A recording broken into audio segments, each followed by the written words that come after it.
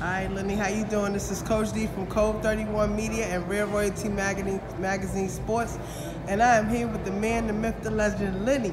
How you doing? How does it feel to be home? Man, it feels good to be here, man. I'm hoping we get a lot of support tonight, but it feels good to be out here, get a little sweat in, and entertain for the kids, and it's for a good cause. All right, and tell them like what you've been up to since you had your debut with your movie and everything like that. I'm just going around sharing my story, you know what I mean? Hoping kids take heed to who I am and what I've been through, student athletes, how they can use my story to better themselves and hopefully take their career on to the next level. I'm also playing in the ABA right now for the Camden Monarchs, you know what I'm saying? So.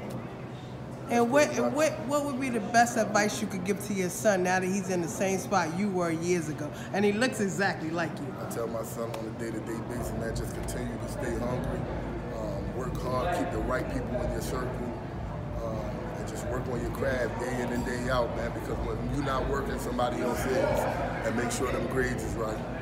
That's great. And where can they reach you on social media? On Facebook, Lenny Cooke, or Instagram, Lenny Cooke 429. All right, and you have Shoot Hoops Not Guns. That's also your organization. Yes. When will you have an upcoming event coming up? In April, hopefully April 25th. I just reached out to the Gauchos because of the incident they just had, and I'm hoping that they allow me to have my Lenny Cooke Shoot Hoops Not Guns event this year at the Gauchos gym. That's awesome. So hopefully Code 31 will be invited, and we would love to cover some more of your events. Lenny, you are the man. I appreciate you, and much success to you with the Camden basketball team, and more to come for you. God bless you. Thanks for having me.